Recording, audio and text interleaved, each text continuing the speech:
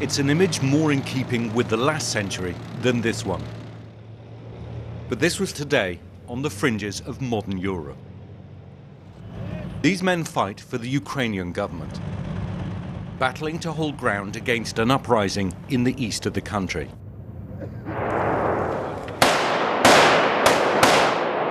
And these young recruits are training to fight them. The rebels reject the rule of the government in Kiev. They reject its plans to join the EU.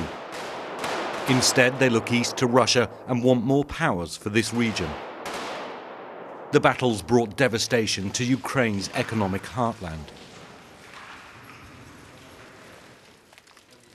More than 5,000 people have been killed, 1.5 million uprooted. But while we were filming, news came through that a peace deal has just been signed. I hope there's a ceasefire, but maybe it won't last forever, like before. People will be able to rebuild their homes, go shopping, buy food, and somehow start living again. What will happen in the future, I don't know. I can't say the war will be over. The peace deal's been brokered by France, Germany, Russia and Ukraine, desperate to stop a conflict that threatens regional chaos. We now have a glimmer of hope. We have agreed on a comprehensive implementation of the Minsk agreement.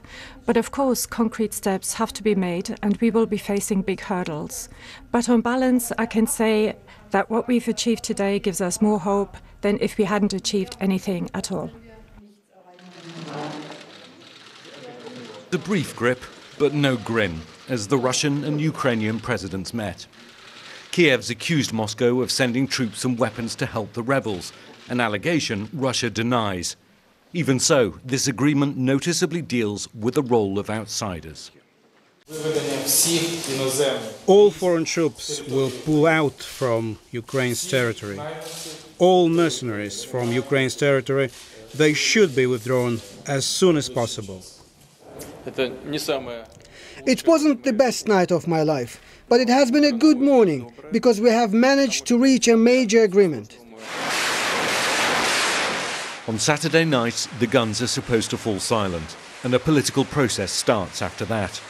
Perhaps most importantly, this deal should mean an end to the killing.